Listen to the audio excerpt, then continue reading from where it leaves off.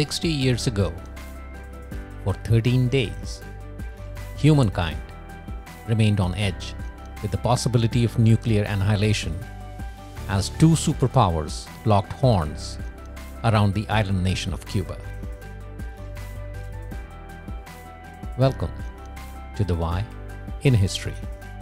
I am Ajay Kaul, and today we are talking about this incident that had the world on edge in October of 1962, the Cuban Missile Crisis. My apologies for the sudden change in topic for this episode, but recent developments necessitated that we talk about this incident ahead of the proposed one. So the Cuban Missile Crisis happened against a backdrop of growing mistrust between the United States and the Soviet Union. Mistrust which reached a new level after the U-2 spy incident in May 1960. An American U-2 spy reconnaissance aircraft was shot over Soviet territory in May of 1960, and its pilot, Gary Powers, captured alive.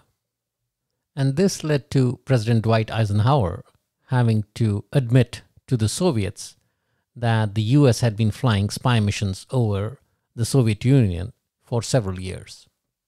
And subsequently, Soviet Premier Khrushchev walked out of the Paris summit between the US, France, Great Britain, and Soviet Union on May the 14th, stating that he could no longer cooperate with President Eisenhower.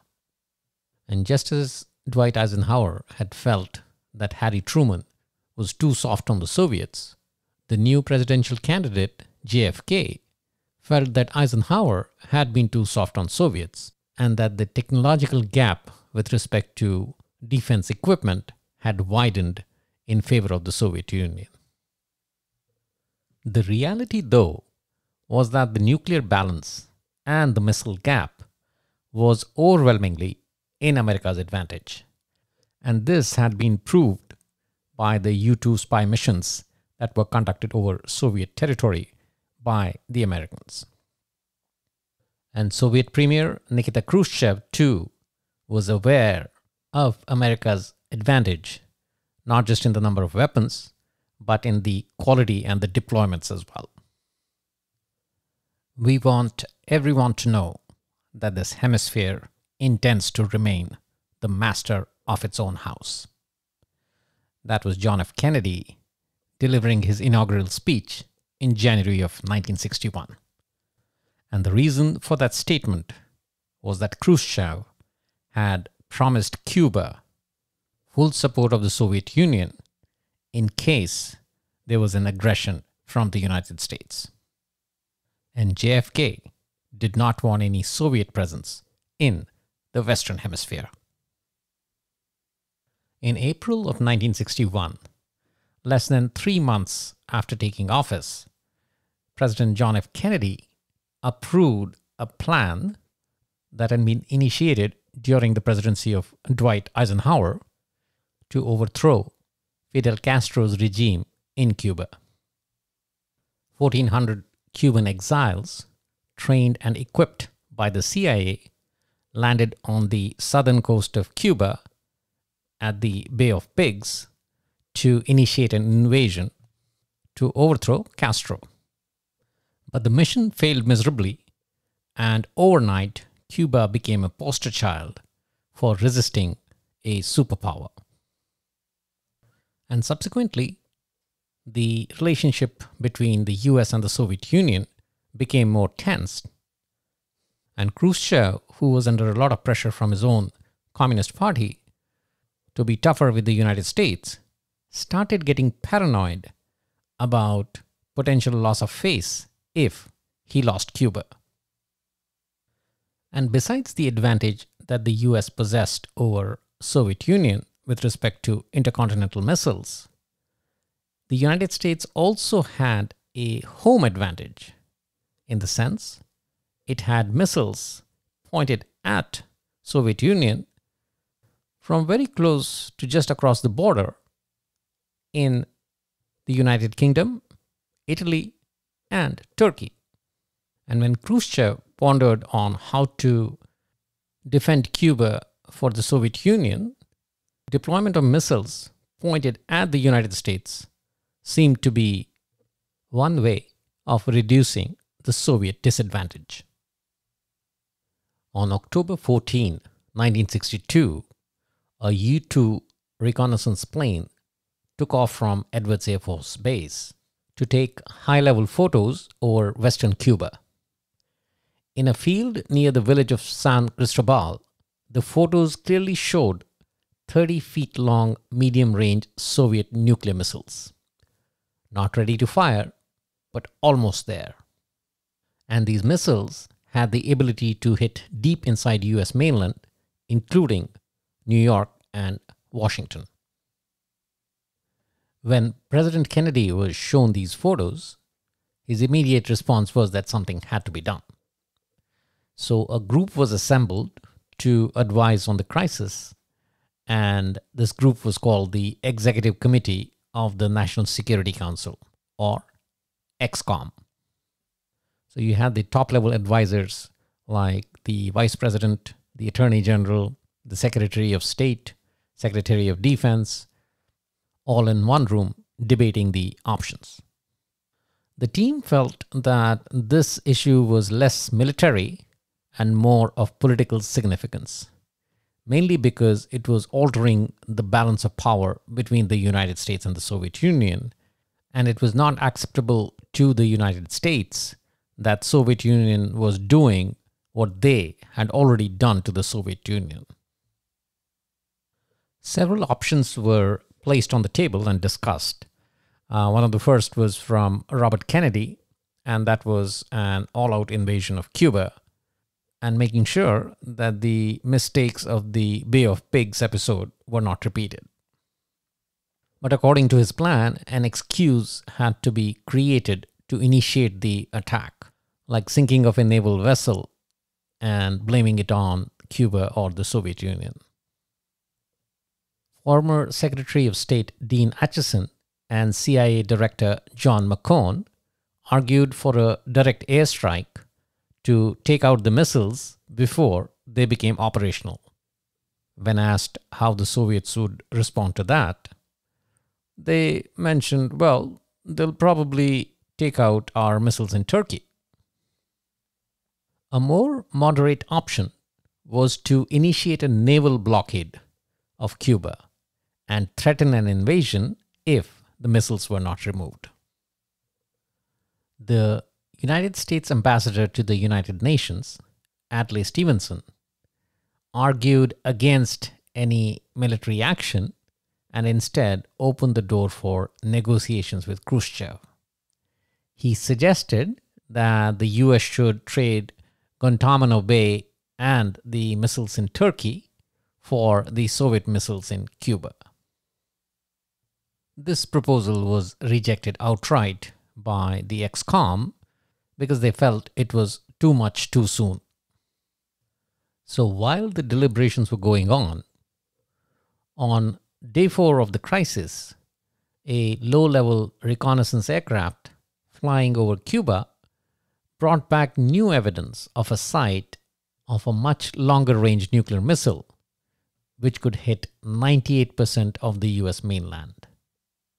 And the Soviets seemed to be working around the clock to get these operational before they were discovered. At this point, the time for debates and discussions was over, and the team had to swing into action. A secret order was issued to the armed forces to prepare for action, and the Navy was asked to impose a blockade, a line in the ocean beyond which ships carrying arms would not be allowed. On Monday, October 22nd, 1962, which was day 7 of the crisis, Kennedy broke the news to the nation and announced the imposition of the blockade to deal with the crisis. Back in Moscow, Khrushchev was very surprised by the American response, almost to the point like he had never thought of how the Americans would react. Fidel Castro, meanwhile, mobilized all his troops and called President Kennedy a pirate for imposing the blockade. The US military was put on the second highest alert, that is DEFCON 2, which means we are at the next step to war or a nuclear threat. During this alert level, the US armed forces are ready and prepared to ship out in 6 hours or less. With this alert in place, 57 armed nuclear bombers were put in the air on round-the-clock mission. Their primary mission was to keep an eye out for the Soviet ships as they started approaching the blockade line. Actually, 25 Soviet ships were on their way to Cuba. Khrushchev was counting on his submarines to protect the 25 ships from being stopped by the US Navy. The US Navy, though, had a technique for locating subs. It would drop small explosives near the subs and listen to their sonar echoes and follow them until they surfaced. 6 subs were located this way and brought to the surface. Now we must also take a look at the leadership and management of the core crises by JFK and his team. Now, situations which are as fluid as this can easily escalate and create a point of no return. So it is super important to over-communicate with the people on the front line. And that is exactly what President JFK and Defense Secretary Robert McNamara did. Robert McNamara met with the naval commanders and made it very clear to them that the US was not trying to start a war. We are just sending a political message, so no shots could be fired. President Kennedy took it even a step further and was on a direct line with the commander of the lead Navy ship to get first-hand information from him on what was going on near the blockade line. The Soviet ships were approaching, and everybody waited with bated breath.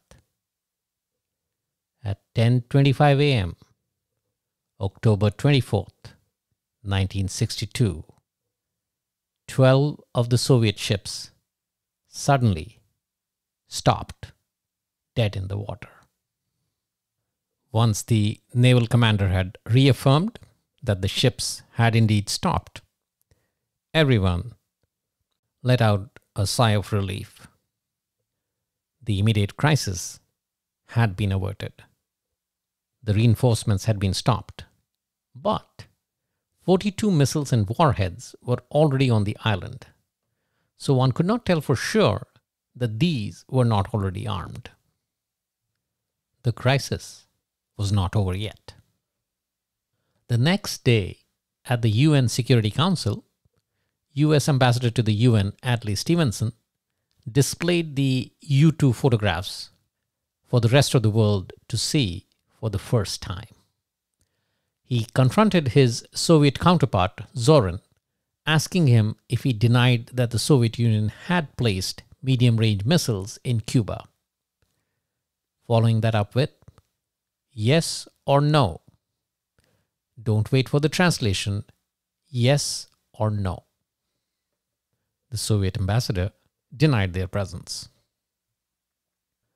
But after the showdown at the UN Security Council, there was a sudden uptick in the two parties talking to each other.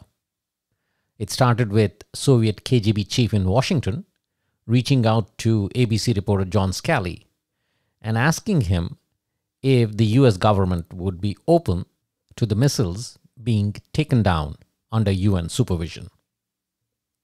And soon after that, the White House received a teleprinter message from Nikita Khrushchev himself, talking about not pulling the ends of the rope so much that none of them had the ability to untie it. Yeah, the tone was very philosophical, and it seemed to have been written by Nikita Khrushchev himself under tremendous pressure.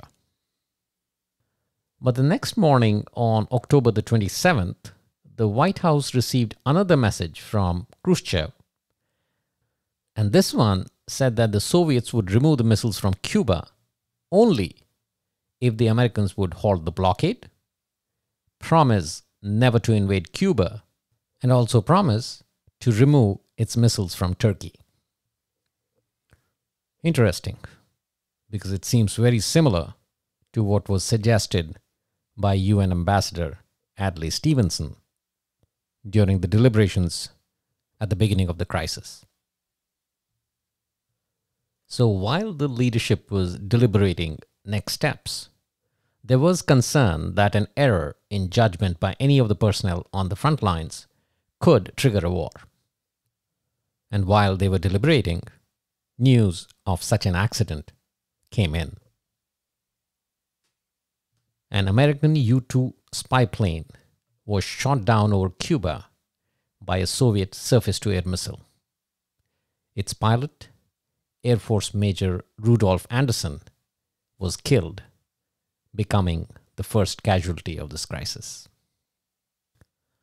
And this was followed by another U-2 plane narrowly making it safely back while flying over the Soviet Union.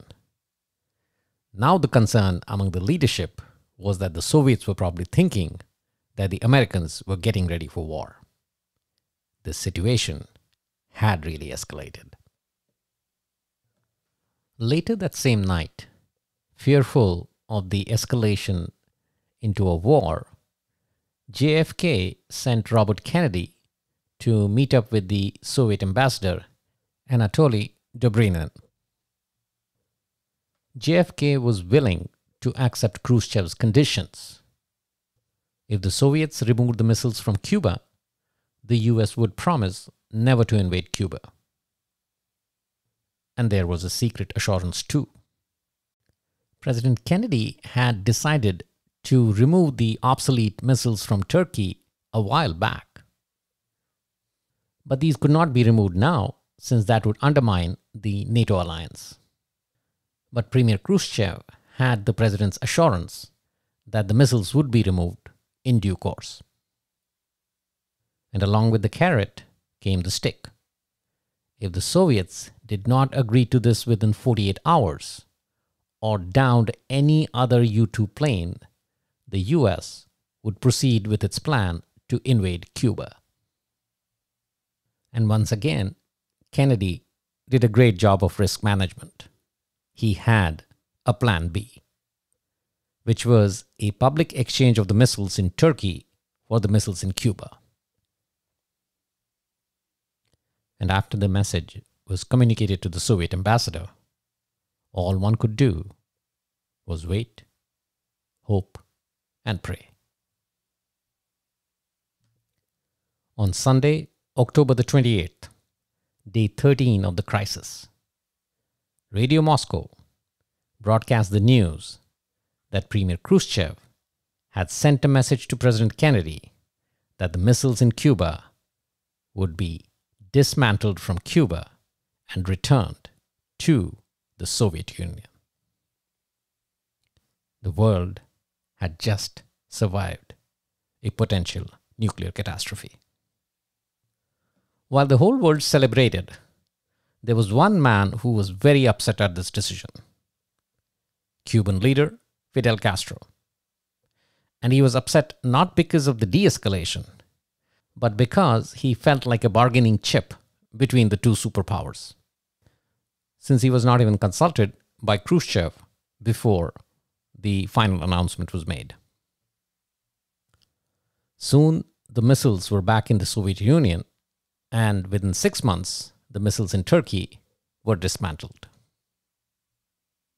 And the immediate lesson learned and implemented out of this crisis was the establishment of the hotline between Washington, D.C. and Kremlin and Moscow. On August the 30th, 1963, the White House issued a statement that the new hotline would help reduce the risk of war occurring by accident or miscalculation. The primary aim, though, was to reduce or remove the reliance on telegram letters and instead pick up the phone and be instantly connected 24 hours a day, 7 days a week. And it is on this note that we end this section of the program. On to the quiz section.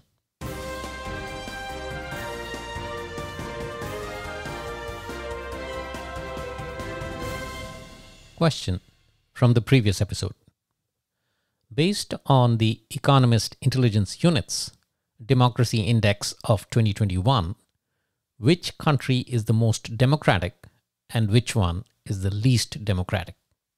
Based on the 2021 index, Norway is considered to be the most democratic and Afghanistan the least democratic. So the answer is C, Norway and Afghanistan. Incidentally, of the 167 countries surveyed, just 21 were deemed to be full democracies, and 53, including the United States, fell into the category of flawed democracies. Question for today's episode. Who became the first US president to use the hotline to communicate with his Soviet counterpart? Was it A, John F. Kennedy, B, Lyndon B. Johnson, C, Richard Nixon, or D, Gerald Ford? Once again, who became the first US president to use the hotline to communicate with his Soviet counterpart? A, John F. Kennedy, B, Lyndon B. Johnson, C, Richard Nixon, D, Gerald Ford. The answer will be provided in the next episode. That's all we have in today's episode. In the next episode, we look at a crisis that erupted around the same time as the Cuban Missile Crisis, but in the Eastern Hemisphere. Yes, we will cover the India-China War of 1962. Its origin, the outcome, and how it was brought to an end. Till then, stay safe and keep looking for the why in history.